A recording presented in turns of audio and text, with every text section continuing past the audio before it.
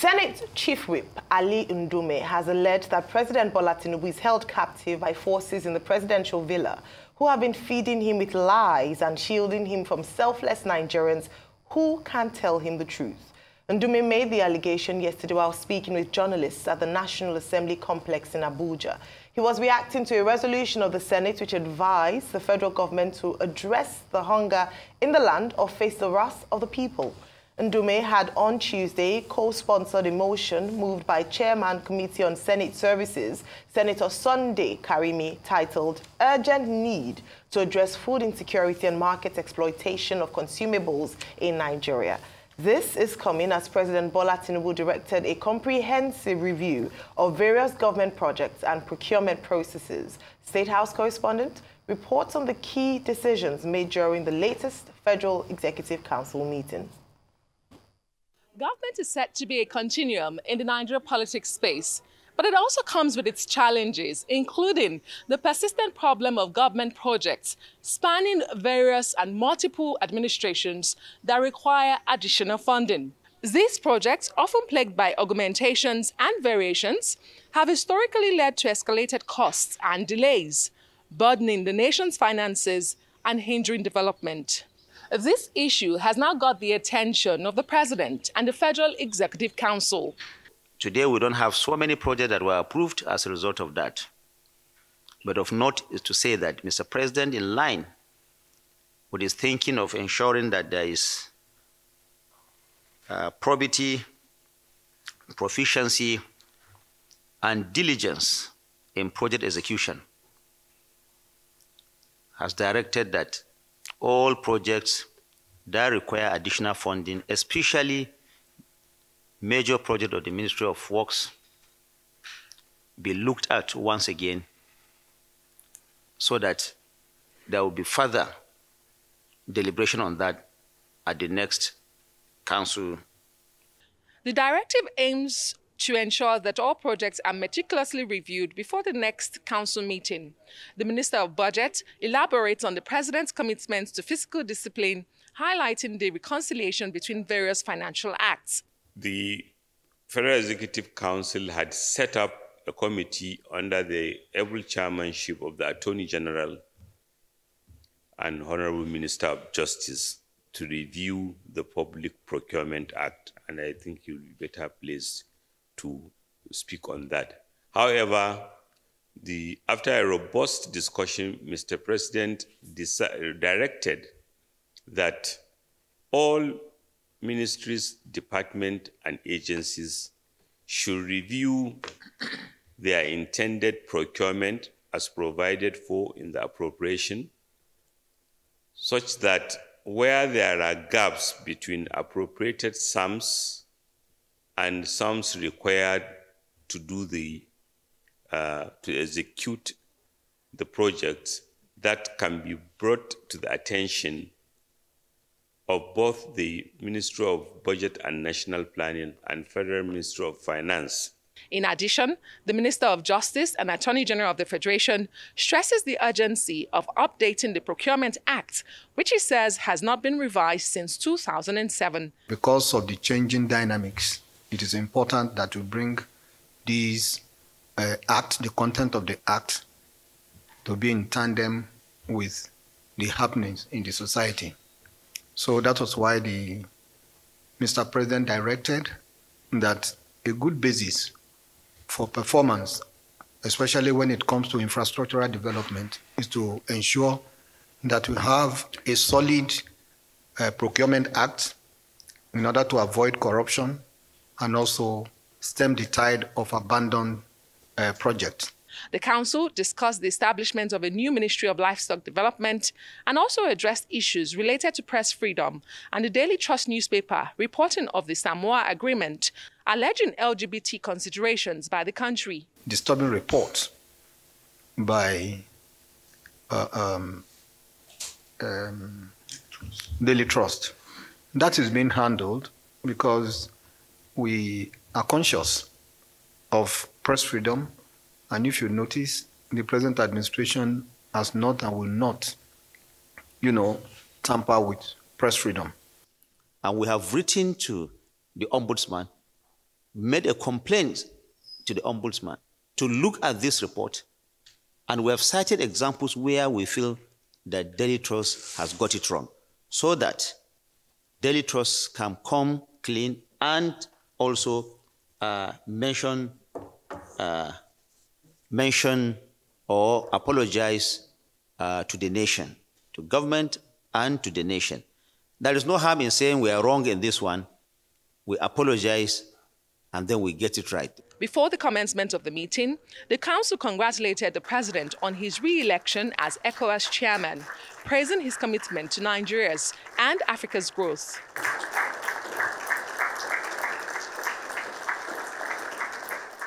The president also swore in 8 new permanent secretaries. Adesua Omoruan, Arise News. Well, thank you, Adesua, for that report. We find a number of things this morning, and a number of things have happened. So there's more agreement and still that issue with the Daily Trust. But very importantly, it's a statement made by Senator Ali Ndume, the chief whip of the Senate, and just talking about how people are hungry. Okay, so I'll try to put all of these things together. And welcome back again, Ayo. It has to be said, the statement by Daily Trust, yes, there was no express apology, but it was carved in such a way that it pretty much alluded to the fact that the paper could have made mistakes. And it did go ahead to say, if it found wanted that it made mistakes, it would definitely apologize. So I think that is also explanatory. And when you look at it strongly, there was a back pager, editorial back pager on Daily Trust about 2 days ago, that where the editorial writer expressly did state that the paper did goof, that it wasn't a proper work of, investigative journalism going through the process and all of that. Because when you read all the documents, you cannot preempt something and think that it is, if it was not expressively stated. LGBT rights and things like that. You cannot say because, oh, now there's a new interpretation to anything that has to be sex and sexual tools and it concerns anything. No. Was it expressly stated there? That's the bone of contention. And if it was not expressly stated there, it's a non-issue. The paper did goofed. It was preemptive. The interpretation was wrong. And it should apologize. On this, I side with the government on this. And let's stop pushing this beyond, because I see other groups who have been writing as regards this. No. Where the government is wrong, would objectively state it. But on this, the government has no fault. And if you also check the historical background of the Samoa Agreement, it's in continuation of the Cotonou Declaration of the early 2000s that finally expired recently. So let us set that out. As regards the need now for government to be able to look at projects again and all of that and see about variations. Yes, variations will definitely increase because when you look at it, the forex situation when most of these projects were started are not the forex situation today. And we have to be careful. But another thing I'd like to hit the government for this morning is their misplaced priority. You're talking of variation for roads, projects that you should have continued. But this was the same government that went to start a coastal road that's going to cost them about $15 billion. And when you look at that money can easily complete most of the pre-existing roads on ground. So says the Minister Umahi. This is the same government that has gone ahead to complete a vice presidential lodge of 21 billion. We've seen a lot of reckless money. This is the same government that went ahead to expend 90 billion on Hajj operations at a time we're broke. So this is a case of a lot of misplaced priorities. It's good, yes, when government is saying, okay, we have to look at the cost again, look at variation and things like that, to be able to get accountability and integrity of the project. But this government too has mismanaged a lot of money. And that's a sad reality. As regards Ali Ndume, he has every right to say anything he wants to say, that, oh, there's no access to the president. But I do not think the president is not trying to address some of the issues. His ideas have not just been good enough. This was the same president that recently came out to say that, okay, we'll be able to seize the tariff on imports for a couple of months and all of that. All right. But where was Ali Ndume? Was the president, I'm going to ask Senator Ali Ndume, was the president responsive when he granted 90 billion for Hajj operations? He can say anything he wants to say now. What we should do is, how can we tackle those ideas that are being put forward for the president to be able to make it better? All right. Thank you. Dr. Abati? Okay, let's look at the issues. One of the issues has to do with Ali Ndume saying that the president is insulated. That is a lie. I do not think that the president of Nigeria is insulated from, the reality of Nigeria. After all, when he went to the mosque the other day, people told him, Evim Power. He's a Yoruba man. He knows what it means to say Evim Power. In the last week, the president of Nigeria has taken steps to address the problem of hunger. We have had the Minister of Agriculture, Senator Kyari, suddenly emerging from the shadows and saying, oh, this is what the government wants to do. Although Mr. Ononuga says similar things, but Mr. Ononuga, who is Special Advisor on Information and Strategy, deleted his own post. But Kyari, Senator Kyari, still has his own post. He finally got an opportunity to be present in the governance process. So I don't think, I don't agree with Senator Ali Ndume. Senator Chief Whip, Senate Chief Whip, saying that President Tinubu has been insulated from the reality of Nigeria. If he was insulated from the reality of Nigeria, he would not introduce a livestock transformation plan. He will not talk about a ministry of livestock that we are recommending that the person to occupy that ministry, when they announce it officially, should come from Arise News, from this table, and should be Ayomaru Ese. That's our own recommendation from this direction. So that settles Senator Ali Ndume. And I keep saying, as I said yesterday, that President Tinubu should not succumb to blackmail. There's been a lot of blackmail coming from the northern part of the country, coming from key persons from the northern part of the country, on food insecurity and also on the Samoa Agreement. Now I go to the Samoa Agreement. The Samoa Agreement, the NBA, the Nigerian Bar Association, the president, came forward and said, look, this thing is not true. But they keep pushing this thing in order to label the administration. No, the presidency, the NBA, other informed persons have said this is not true. Yes, in November 2023, there was an attempt to put the LGBTQ issues into the document, but we're told that that was resisted by Nigeria. But in any case, there are protocols about our municipal laws. So this intimidation, this blackmail of the Tinubu administration should not be allowed to stand. Well, the public procurement, that's the third issue that you brought up. Well, public procurement, the Tinubu administration is saying they are going to take a second look at it. Public Procurement Council. We have not had a Public Procurement Council since 2007. Now, the Public Procurement Council is an oversight body. We have a Bureau of Public Procurement, but you also need a Public Procurement Council to look at it. Now, the Attorney General has been directed to take a second look at the Public Procurement Act. Now, this public procurement matter is very important. Many Nigerians may not know it. I've been on 2 boards in this country. I was on the board of the Governing Council of Olabisi Onabanjo University. Procurement was an issue there. I was on the board of the Lagos State Security Trust Fund, where that one procurement was not an issue because we were just basically begging for money from people to support security in Lagos State. You see this thing about procurement.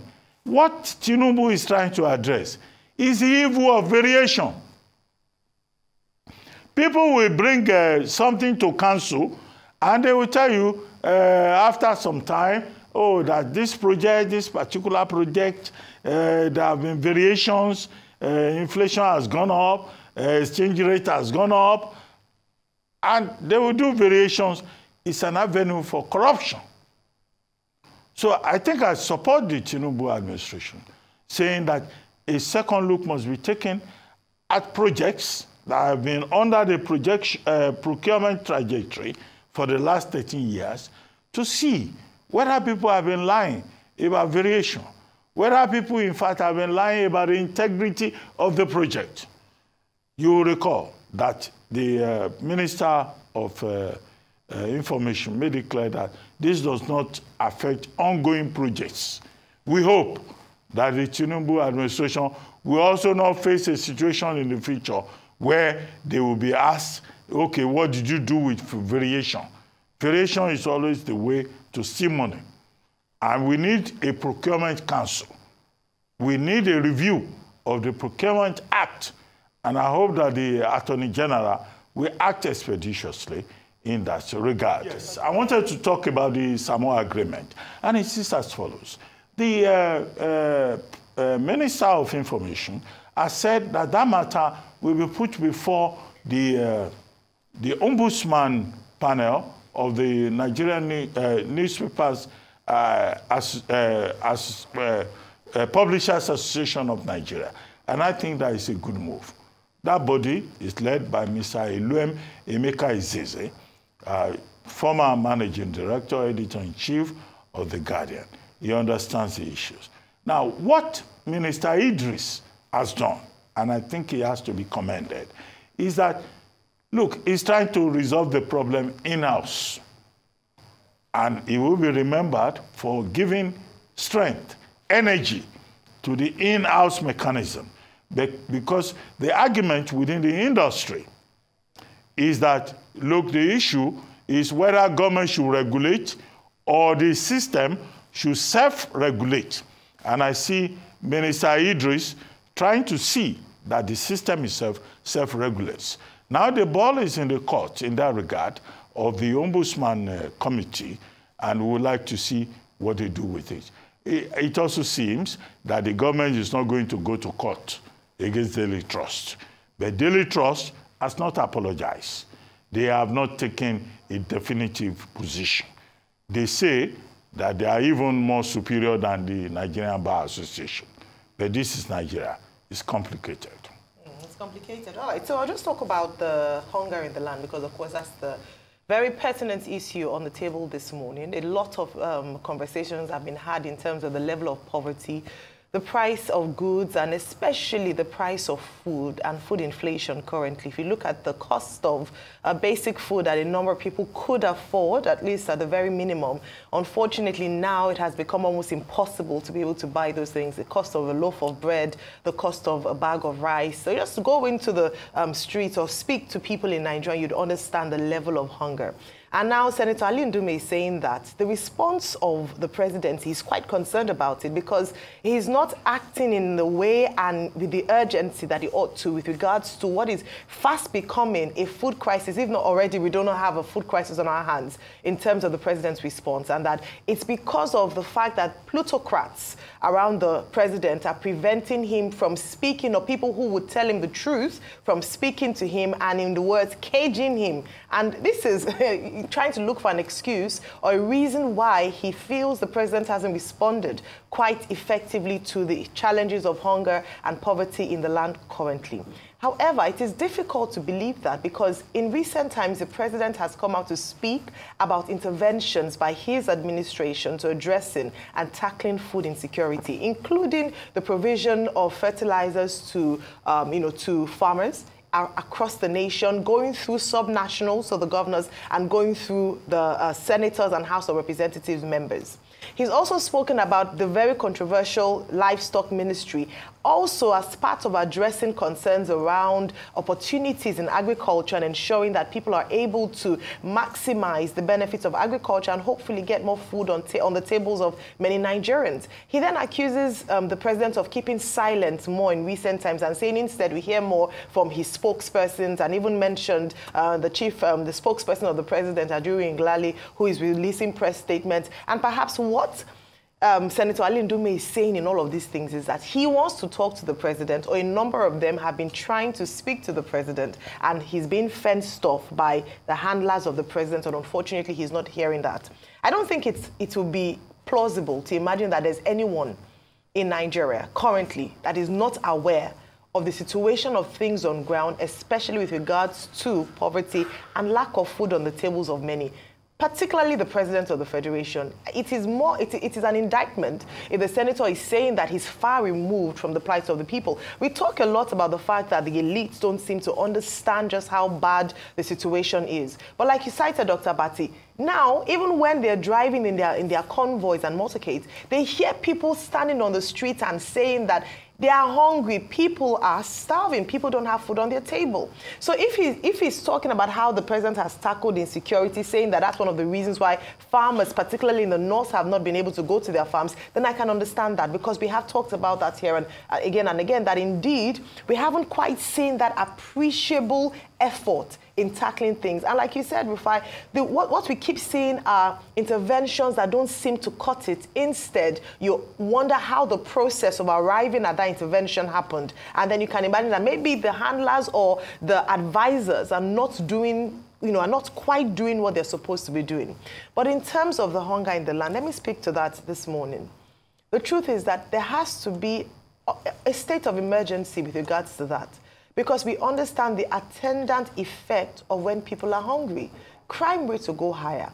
There are talks about people, agitations, rumblings here and there, and people wanting to protest and challenge the fact that the government isn't listening to the people. There are agitations in the land, and it will be in the best interest of the administration to tackle issues around poverty and hunger. There have been a number of things mentioned. If those things were actually implemented, then perhaps we might see the results of this amongst the people. Nigerians don't want a lot. They just want a government that works and a government that does what it's supposed to do in terms of working in the interest of the people, welfare, and at least an appreciable level of life. What is happening with the conversations around the minimum wage, about minimum wage? Why has it stretched for so long? Why is the government focusing or majoring on the minor and leaving the most important things, making it seem as if they are not listening, or perhaps are even totally oblivious to the plight of Nigerians? I do not want to believe that. I just think that in terms of critical thinking and looking for solutions that will actually work for the Nigerian people is what the challenge is.